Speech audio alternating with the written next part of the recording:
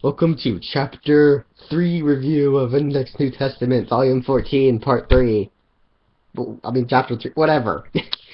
So, this chapter started off, I felt like I was rushing a little bit last chapter. I didn't really want to...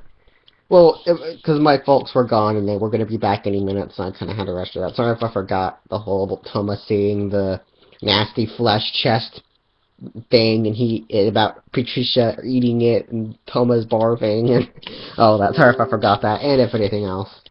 I forgot either. But this chapter, not so much. I have plenty of time to review this right now, so... Yeah, so... This chapter I really want to discuss. I really, really do. Because...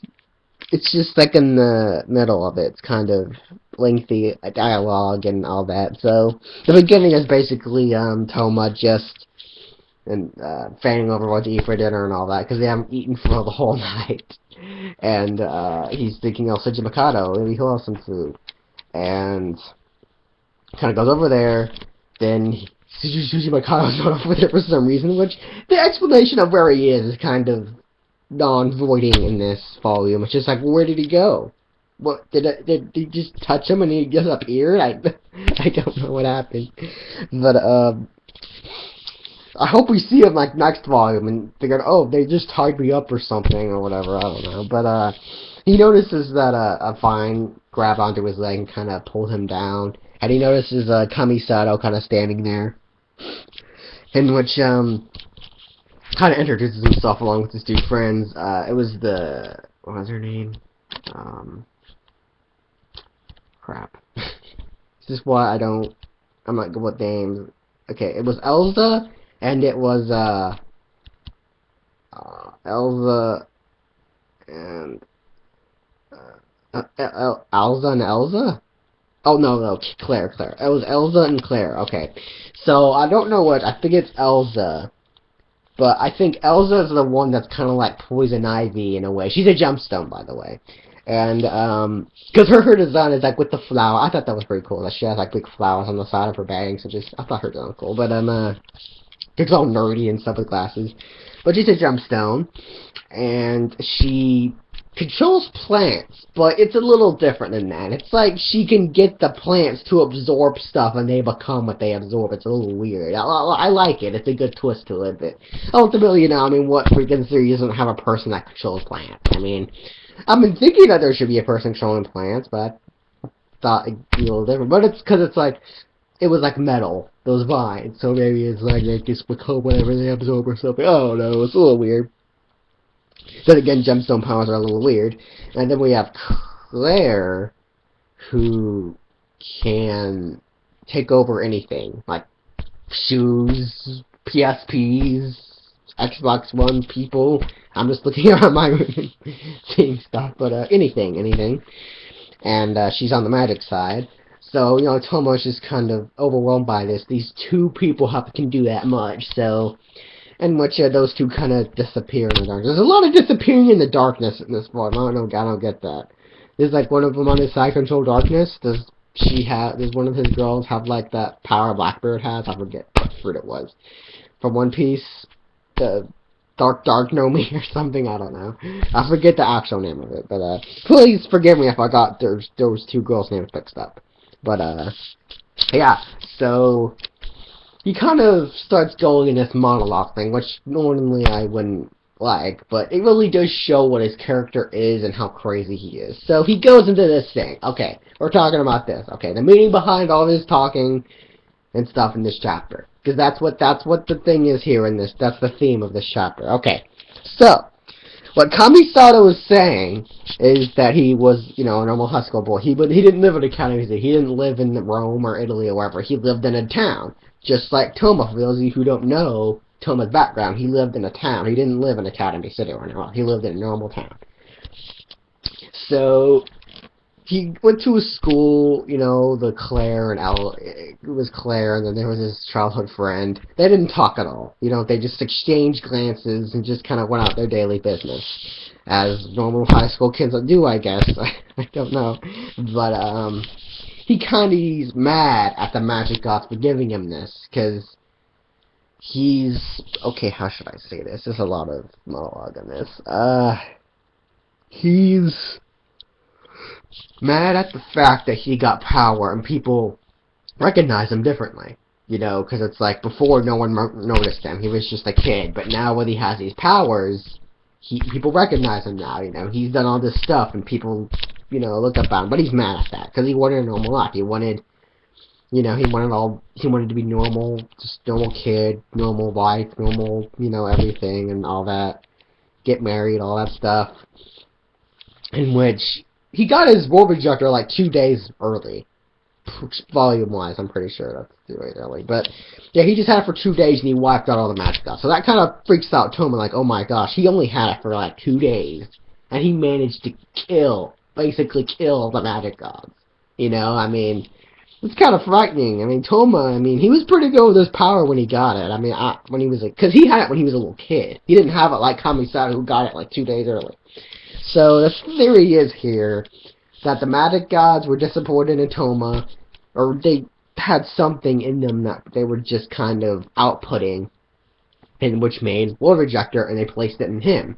Now he thinks that it's like, oh, they gave me this thing where girls are just attracted to me, and made me this harem army, and all this stuff. And I laughed at that, I really did. It took me a while to actually get this chapter. It took me a good 5 reads to really get the message here. But basically, what this is all about too is the fact that Kamisato was doing heroic things. He was saving these girls. You know, he thinks that, oh, if I saved them without these powers, there's no way they would have given a crap about me to begin with or something. But I mean, that's not really the case. But I mean, it's like, if you have superpowers in a city or a town with no one in there, and you're just saving people, I'm pretty sure girls are gonna think you're cute or something. You know, that's not common. You know, if I have Superman powers, I go to New York, save a couple of people, I'm pretty sure I'm gonna get noticed. But he's acting like it was the magic gods that were getting him noticed by, like, women and stuff. I don't know. I thought that was a little weird, but he kind of goes crazy a little bit. He's like crying his neck and it's like he's having a seizure talking or something. But, you know, I mean, his way of thinking's good, I guess, for a villainish type character. I don't know, but he's basically just saying how he didn't want to be noticed. He didn't want to do all this. He wanted a normal life. Like I said, he just wanted a plain old normal existence like everyone else. But he never asked for this power. He just got it. He only noticed it a couple of days after he got it. So it's just kind of, he just blames the magic gods for it. You know, he just blames them. Now, is this true? Did they give Toma his powers? Did they give Kamisato his powers? I don't know. I mean, I could believe Kamisato getting his powers from magic gods, but I don't know about Toma, because his case is a little different. But he's really just tearing into the thought that these girls didn't give a crap about me, you know, before this. Now they do. So it's just kind of, you know, he's saying how I'll use them, they're my cards, all this stuff. Saying how, you know, he's asking Toma, hey, did this happen to you? Did you get girls to like you like this? And all this stuff. In which Toma's a little bit of a rare case here, because it's not, the girls kind of not really flutter to him or gather around him like Kamisato case. I mean, it's like Fukiyose and Himegami and Teacher and Misaka, I guess she's kind of. Index, yeah. Shokuho, kind of. Othenius, yeah. But I mean, it's like, he hasn't, he saved just the amount of equal of guys as he has girls. He saved Accelerator. He saved Hamazura. He saved Aqua, kind of, I think. I don't remember which chapter I haven't read it, but, who else? Fuyama, kind of. Didn't save Terra, but, he saved us amount of equal girls and guys, you know. I mean, he's a different, you know. And his part of dialogue is kind of interesting, too, because he's saying that, you know, maybe you getting these powers was a good thing. Kamisato's just like, what are you talking about? This isn't good and all that. But what Toma's saying is, you getting these powers might have helped these girls, you know, talk to you. You know, maybe they wanted to talk to you. You know, did you ever think, if you got out of your dumb, gothic phase of not talking to anyone, you know, maybe that's not it. But, he's saying how the girls probably would have wanted to talk to him, but they just couldn't find the strength. And maybe you getting these powers, you doing these actions, you doing these things, would get them to come closer to you and talk to you and do all this stuff with you. And when Kami's like, he just reflects it. He's just like, no, you dumb, stupid idiot. That's not what, what this is. I don't know. I just felt that was a little weird. Him just saying, no, you dumb idiot. That's not all what they're doing. That's basically what he's saying. And he's kind of saying how even though if I had just this power, do you think they really would have talked to me and all? He's like, Toma's just like, yeah, I guess. But Kamisato does tell him, like, do you have a flutter of girls fluttering towards you and all that? Which, yeah, I guess Toma kind of does to an extent. Like, 2, I think, 3. Well, 4, I think, only ones that actually gather around him.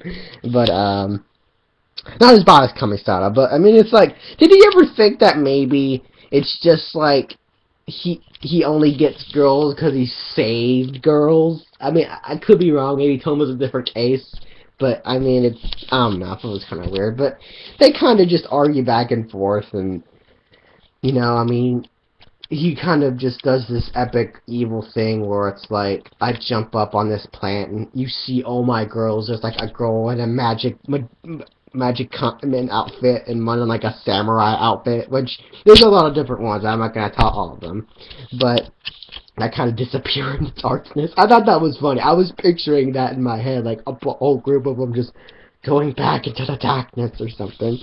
To which Toma kind of thinks about this and it's just like, he kind of realizes himself that maybe the reason why people look at us differently if we were, you know, normal high school kids was because that we're heroes. You know, we do heroic things. We're going to get noticed more, you know? That's pretty much how it works, which is pretty much where the chapter ends. But you also get an interesting bit, dialogue from Toma, I forgot this, where he says that, you know, people expect a lot from me. You know, and I'm just a kid, but they don't expect a lot from me because of my arm. He doesn't feel like they expect a lot from me because of my personality. They expect me a lot because I'm save people. I do this, I do that, which Kamisato kind of just knocks off again. So, I mean, this really kind of defines how each of them are different in a way. I like this chapter. It was really conflicting, where action we get from the next chapter. But I really did like this chapter a lot. It was really just conflicting and just showing all these emotions from these different characters and all that. So, yeah, I mean, I'll give my opinion about this by the end of this chapter. So, yeah, I mean, it's joy. I enjoyed this. I really did. It was just kind of interesting. Kind of gave you some perspective between Toma and Kamisato. So, I will see you guys on chapter 4. I hope you guys like this. So, I hope I didn't forget anything either. So, check you later.